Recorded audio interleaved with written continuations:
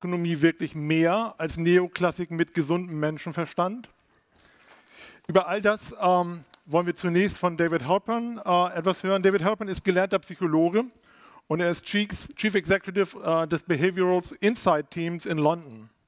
Das Team wurde gegründet, ist auch als Nudge-Team bekannt, wurde gegründet unter der Regierung von David Cameron und ist heute ein teilprivatisierter Spin-off, der sich mit Politikberatung befasst. David Halpern hat auch schon Tony Blair beraten.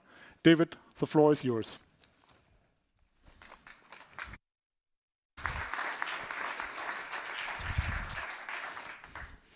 Thank you. It's a pleasure to be here. I have to apologize for speaking in English. It's a failure of our educational system. I'm going to go through and give you some sense of what we've been doing. And for those who want to kind of catch up, I should also say partly you can also read about what we've been doing. We've tried to be very open and public, and we think that governments that want to use these approaches actually need to be quite open about what they're doing.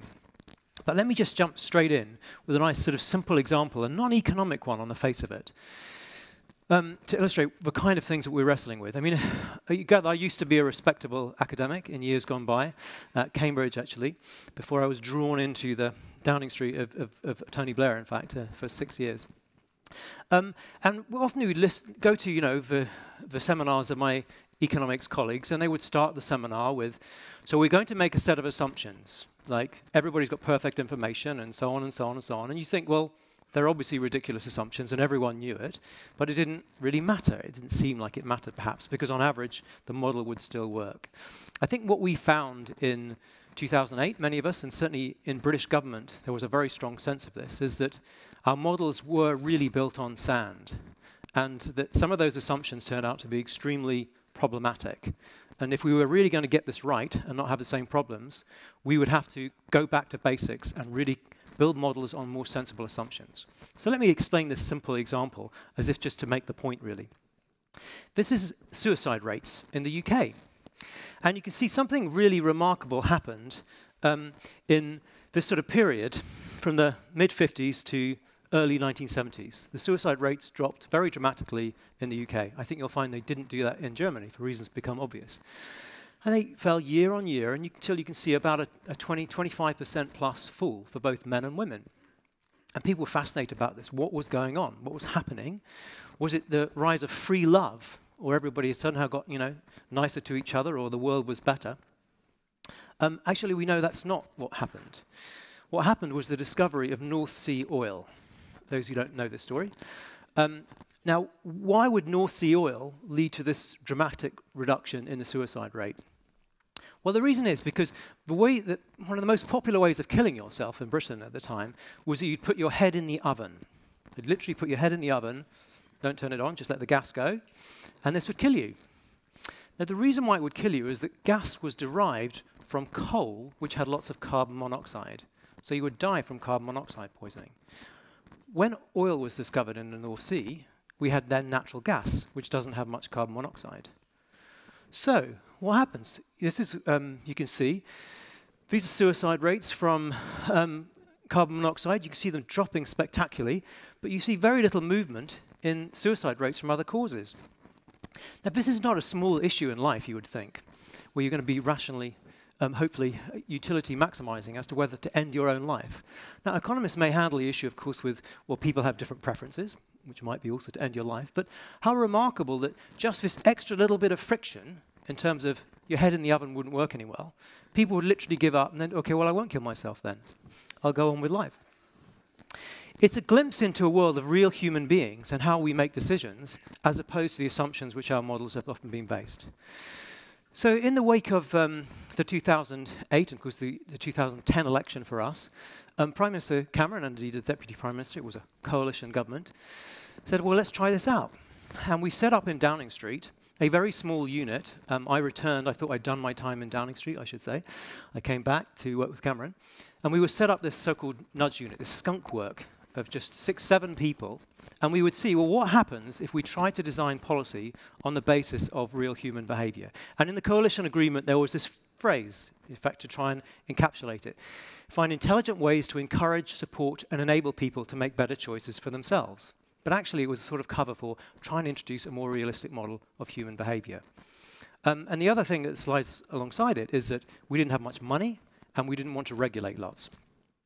So 2 approaches, really, that it brought in. First of all, let's try and introduce a more realistic model of human behavior. Now, you had quite a bit of theory, so I didn't want to do lots today. So I'm going to try and summarize the entire behavioral economics literature with one piece of paper, which is slightly ambitious, I know. But let's just try. If I take this piece of paper and I tear it in half, Danny Kahneman's work, known of thinking fast, thinking slow, and I'll try and illustrate it with this piece of paper. I'm going to need a volunteer who's ready with this half. I need someone whose hands are free. Are you ready? Look, you're looking ready. Can you just put your phone down for a second? You ready? Okay, here we go. Very good, thank you. You see that? The gentleman, the professor, in fact, caught the piece of paper. So why is that so interesting? Because if we say, well, how did you do that? You'll say, well, I just put my hands up. It was simple. It's not simple at all. It's an extraordinarily complicated set of things that happened to try and estimate how big this thing, how heavy it is, what its arc is in space when it's in fact ambiguous in a mathematical sense, to then also basically move your hands in the perfect moment to intercept this piece of paper. It's a phenomenally complicated thing which no computer or machine learning program has yet able to do, even in Germany, as far as I can tell. But we think nothing of it. It's the kind of thing that humans do fast. Their brains do very fast, very complicated calculations. But if we take the other half of this piece of paper and we say, well, let's fold it in half. I used to do this with my students at Cambridge. And say, so I fold it once, and I fold it twice. I'm not going to make anything very pretty, I'm afraid. And imagine I could carry on folding it. Right? And so I fold it 4 times, you know, blah, blah, blah. I could fold it, let's suppose, 100 times. You can see in practice that's quite difficult, right? So I would say, well, how thick does this piece of paper end up? Not a complicated calculation. So very high. Any rough estimates? Extraordinarily high. Yes, indeed, you're correct. So my students would say, oh, it must be really high, like as high as this room. Or maybe as high as the moon, you know. Of course, exactly. It's billions of light years. Exactly. Thank you. A very clever audience. So it's literally billions of, I mean, a rough estimate would be 10 times the width of the entire Milky Way. Most people are not very good at this calculation, which is a simple thing which you can do in a few moments on a calculator, thinking slow rather than thinking fast. So the point about it is, if we're going to build policy, we should try and build it around what humans are good at and what we're not good at, right? And they are very, very discrepant. The other element, which I'll just briefly explain, which is equally radical in its own way, is that we brought with it a kind of humility. That phrase was used actually in one of the presentations this morning about modesty, which is to say human beings are really complicated. We're not very good at predicting what they'll do. So why do we try? Why don't we try out alternatives and figure out what works more effectively? And maybe if we come back to it, it's an interesting question constitutionally as to whether you can do that in the German context. So let me just show you then some basic applications, once you've got the gist of it. And then what I'll do in the second bit is I'm going to go through some slightly more advanced models. I'm going to go through them quite fast, I'm afraid. Here's a very simple old example. It's not we'd never done this before. When cars started appearing, particularly from 1910 to 1920 and through the 20s, these newfangled automobiles would keep hitting each other. And someone had the bright idea, this in fact was in 1919 in Dead Man's Corner in America. Well, these cars particularly were hitting each other. Why don't we just paint a line, you can literally see down the middle of the road, and a big arrow. Here's a good idea. Why don't you drive on that side versus the other? And essentially codify a habit. Now, you could have used other instruments. You could have said, let's have economic sanctions to punish people who take too long. Or we could say, let's have some stronger laws. We could do all those kinds of things. But in fact, it just becomes codified as a social norm. And it's a matter of genius that the economy works. You can come through, you can move things through the economy and people relatively safely, because essentially we adopt a series of kind of codified rules. Am I clicking a bit? OK. And that's still true today. Other examples, let me just quickly go through some simple ones. Well, one is, we often use economic instruments to encourage people to do things. In the UK, a major one, and many Anglo-Saxon countries, is to use tax subsidies to encourage good things. In this case, getting people to pay to save for their pensions. And this was, we spend, 20 odd billion, 30 billion a year in tax subsidies in the UK, for example. The question was, maybe Anglo-Saxons just don't like saving. In 2012, we simply changed the default. So we said, instead of you having to opt in to your pension, you still have the choice, but you opt out if you don't want to be a part of it. Starts in 2012. This is what happens to pensions rate. Amongst those who are eligible, it's more than 90%, some workers aren't eligible, who stay in this. What's the relative cost effectiveness, by the way, of a tax subsidy? Our best estimate, for every extra pound, every extra euro, we get 1p, 1 cent of extra saving. Incredibly ineffective, whereas simply changing the default has brought, in the UK alone, and we haven't still finished rolling it out, more than 5 million new savers since 2012. Here's another simple example. I have no idea if it's the same in Germany, but in Britain we're quite good at inventing new sort of extra subsidies for businesses. We'll give you this extra money to do something good. And often no one can quite remember what they all are. Here was a big new launch for a program, some extra money for businesses to get advice. This was the launch, and this was the take-up of businesses. And you can see it wasn't that great. So we said, can we just try something out? So this is, I'll just show you what happens to the data. So all we did is we realized, well, government's already communicating with businesses all the time through tax. Why don't we just mention in a few of these emails that there's this new bonus, this subsidy available, and you can see what happens. So nearly all of the take-up for this particular subsidy, essentially for businesses, is driven by when we happen to mention using an existing channel. Whereas spending tens of millions through conventional campaigns did pretty much nothing. It's not complicated. Here's an example which starts to illustrate the experimentation side. So again, I'm sure this never happens in Germany, but in Britain, occasionally people don't pay their taxes on time. So we just took a block of unpaid tax, 600 million, €1 billion, and we said, well, let's simplify the letters. So the letters were already simplified, unusually simple, actually. It had already been done, and we thought, well, maybe is there any wording you can use to improve it still further? So we would just try adding one line, just vary the letter and see if it makes a difference. So in this case, we add this one line. You can see that's all it says. It says something that's true. It just says to people, 9 out of 10 people pay their tax on time. It's a social norm. We're very influenced by what other people are doing. Would it make a difference? Well, there's our control group with a nice simplified letter. And you can see this is payment within 23 days. So we use the existing data infrastructure of our revenue service. Adding the one line, well, actually, yes, it does. Now, that might not look a lot to you, but when you're the revenue service and you find that you can add one line at no marginal cost and get an extra percentage point or two, that's really worth waking up about. Even more influence, generally, than people in general. You'll be especially influenced by those who are like you. So, in fact, we also tried to say, well, what happens if we just say, most people in your area, Dirk, pay their tax on time? Well, that works even better. By the way, we checked it was true. If we flip it around and we say, you're one of the few people who've yet to pay your tax on time, even better. And if we say most people in your area pay their tax on time, you're one of the few who've yet to do so, now we're at 5 percentage point increase. Why I show you this is because I think in the German context, you're at this point where the Chancellery clearly has started to say, we're going to set up a team like this, but they haven't had the results. We had similar skepticism in the UK, but as these kind of results came in, people start to very rapidly change their mind and say, well, why wouldn't we? Why wouldn't we try to vary our letters to make them more effective? Here's another example, an employment one. So in our job centres, as we call them, if you're unemployed, you have to turn up, and this is where you make sure you're looking for work. One of the things we just noticed, I show you this example to illustrate the humanity of it, I think, is that when people were told that we've got arranged for you to have a job interview on Saturday, because there's a big supermarket, it's recruiting, if you go along, you've got a place. They would get a text on their phones, but only 1 in 10 would actually turn up. Well, what happens if we just change the text? What happens if we add someone's name, right? So we'd said, Dirk, you'd get your text and just have your name on the beginning. Well, that already brings it up 50%, 5 percentage point. Well, if I add my name as the advisor, Dirk, blah, blah, blah, David, now I'm at 18%. If we add one other line, just to humanize it a little bit, where we say, Dirk, I've booked you a place, blah, blah, blah, blah. Good luck, David. Now, nearly a third are turning up. It's also how do you feel? It's just a nicer way of having an exchange with government. Here's another example which I think illustrates a different class of problems, which is also how important this stuff is. So we noticed there was issue with the recruitment in the particularly ethnic minorities in much lower rates. So this is in the police.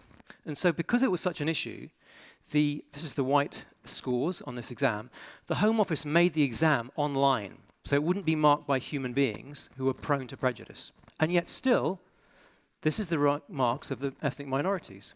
And this, by the way, translated into a pass rate of 60%, and this a pass rate of 40%. So there's lots of theories about why this was. Maybe mastery of English, etc. So, well, maybe, let's just try one thing. So imagine you're this candidate. You receive an email saying it's time to do the exam. So we add one line, again, onto this email. And it just says, before you take this test, just take a few moments to think about why it was important to you and your community to join the police. This is joining the police. Randomized controlled trial. You can see it doesn't do anything for the white applicants. For the ethnic minority applicants, it hugely boosts their performance. And because of the thresholds, it moves the pass rate from 40% to 60%. Essentially eliminates the difference. This stuff, this detail is so consequential for how we respond. It's true for how we teach our kids, right? Whether it's a parent or indeed as a teacher, what we say back to them, how we say it. So a very simple encapsulation of this stuff before we move on to the second half. It's not very complicated, but we use it. You may find it helpful. East, it's a mnemonic, East. Easy, be obsessed with frictional costs. A, attractive. In human terms, how do we make something more or less attractive? For example, we're very attuned to relativities, but not absolutes. Social, we're incredibly influenced by what other people are doing. And timely, there are a lot of things which will work at some times and won't work at all in others. If you want people to move to public transport, even doing face-to-face interviews, generally won't do very much unless they've just moved house. If they've just moved house, extremely effective to drive movement from one side to the other. We tend not to think about laws like that. We think, well, they apply all the time to everyone in an even way. But of course, that's not true for human beings. So going deeper, let me just give you a sense then, maybe picking up on some of the theoretical issues we heard this morning about where it might take you, as opposed to these very nuts and bolts examples, of which we have many hundred now. So here's another employment example. In common with many parts of Northern Europe, we've run what we call active welfare policies. And what this means is that you have to go to a job centre and you have to show that you're looking for work, often because we don't really trust you, if we're honest about it. And you have to go in there in the British system and you have to show, they'll say, well, what jobs did you look for last week? Now, this is more than changing wording on the letter, because we have to change the behaviour of the advisor in this case, you'll see.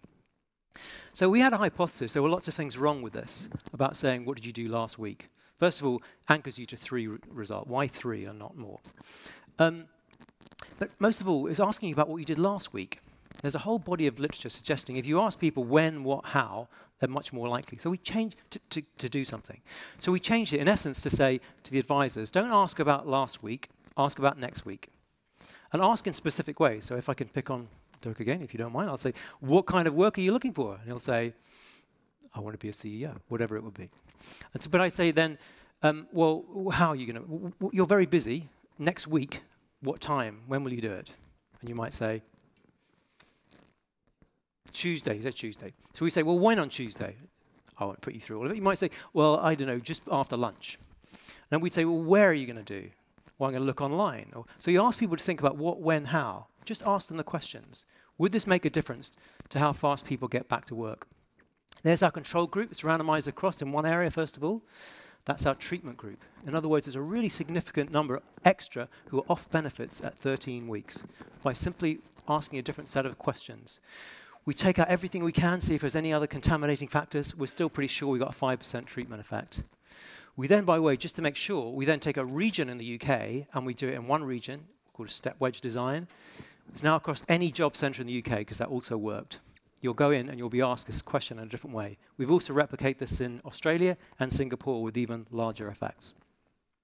Another example where markets operate, particularly consumer markets, a lot of our regulations and regulators, particularly in Britain anyway, would think about, well, this is a highly competitive market, we've got no market failure. But in a world of real humans, you have all kinds of other failures that occur, right, which are behaviorally based, even if the market looks like it's competitive. So a huge issue for us had been, a massive political issue, was energy bills. Doesn't sound very exciting. I know you have some issues here, but so we've got 6 major companies, a very competitive market on the face of it.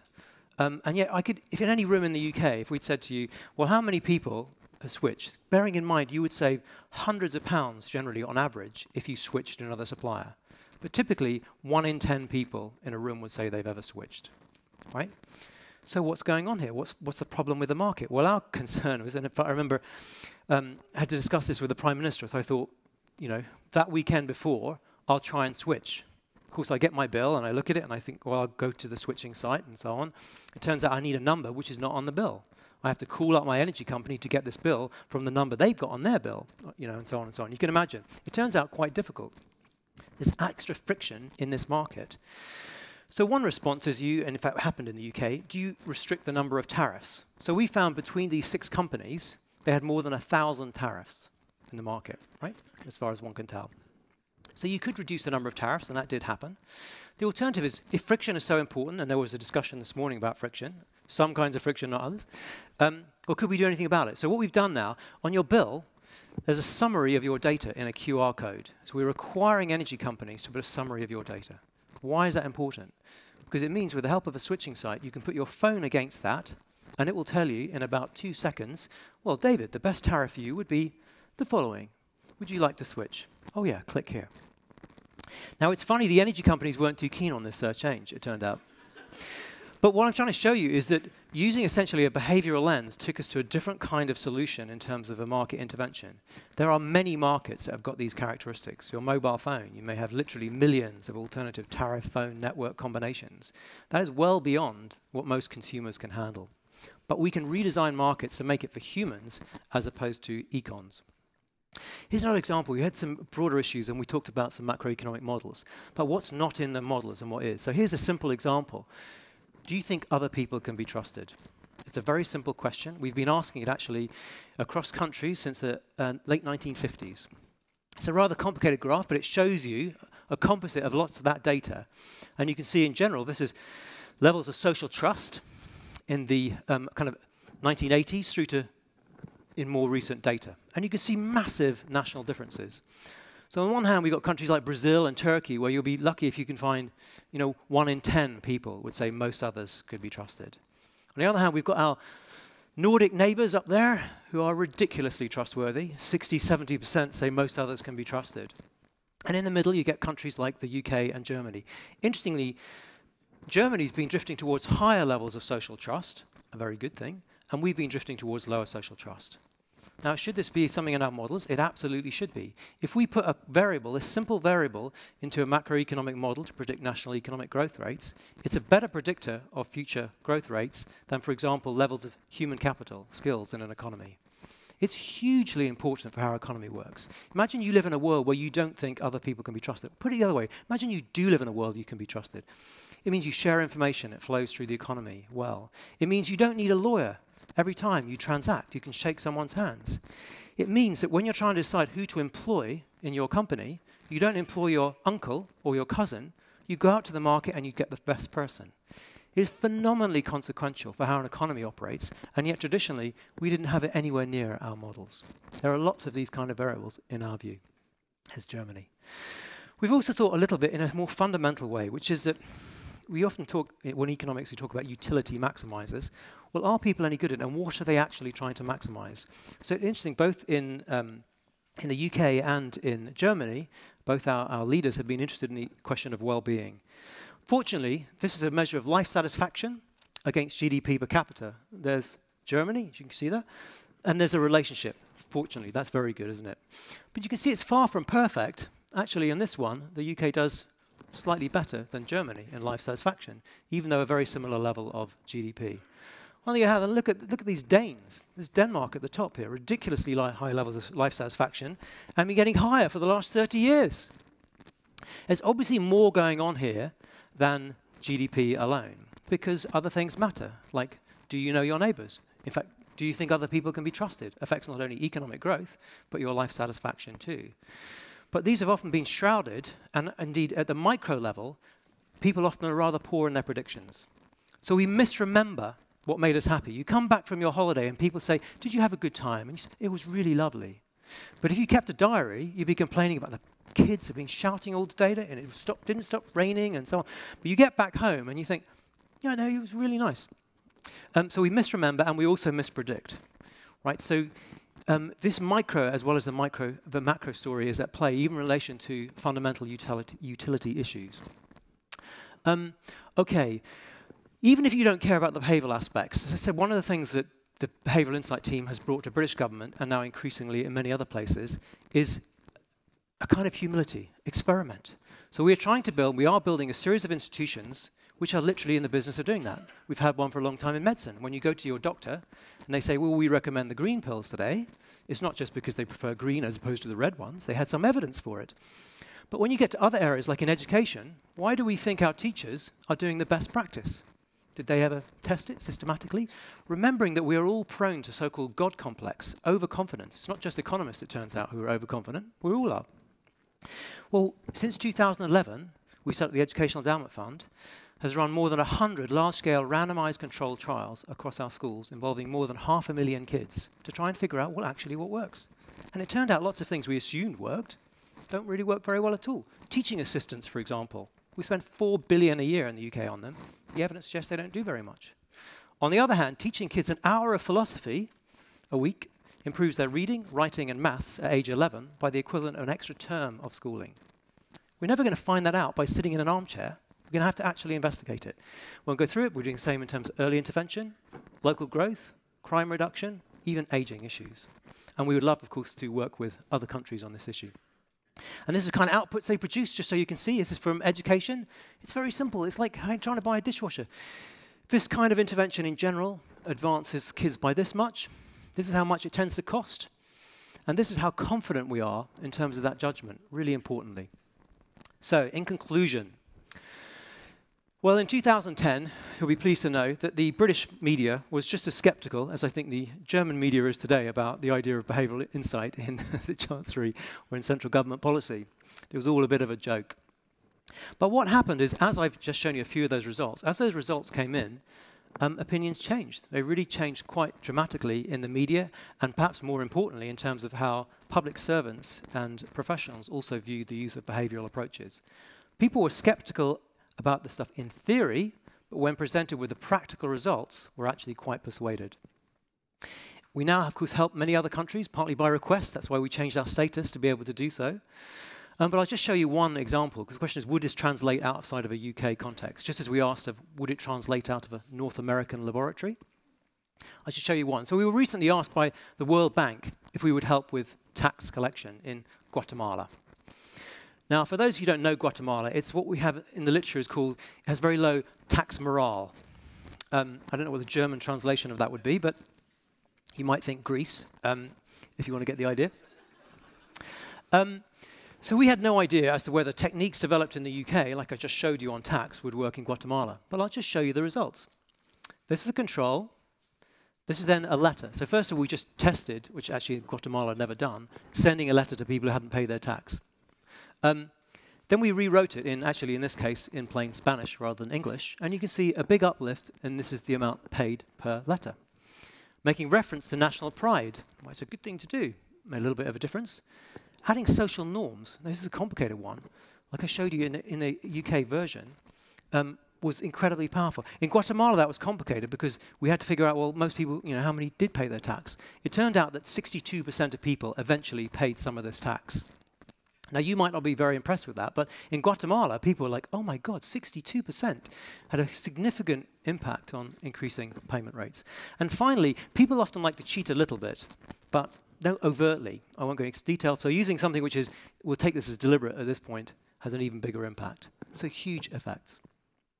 So in conclusion, we have found that using behavioral approaches, essentially trying to introduce a more realistic model, in very small process and details is incredibly powerful and something traditionally neglected by governments, crazily in our view. There's a question again in the German context as to whether constitutionally you can do such trials, but in policies it leads to different kinds of solutions about how you regulate and how you think about how economies operate. And for those who want to go there, we think there are quite profound questions about deshrouding, revealing, helping people just be able to make better choices in terms of their life satisfaction in general. And wrapped around all of it is this essentially more empirical, more humble approach to policy making. So we've gone quite a long way since we started in 2010. This is my friend Richard Thaler, who has helped us often along the way. And now today, not 7 people, but pretty much 70 helping across the world. So I know in the German context, people are early on that journey, but I would encourage you to give your government a little bit of space to try these approaches, and you may find that they are surprisingly effective. Thank you. Okay. Thank you very much, David. Please take a seat. Please, over there. Peter Jung meinte gerade, dass Justus Haupt den Papierball nur gefangen hat, weil er auch mikroökonomisch arbeitet. Makroökonom hätte ihn nicht gefangen. Den Test müssten wir noch machen.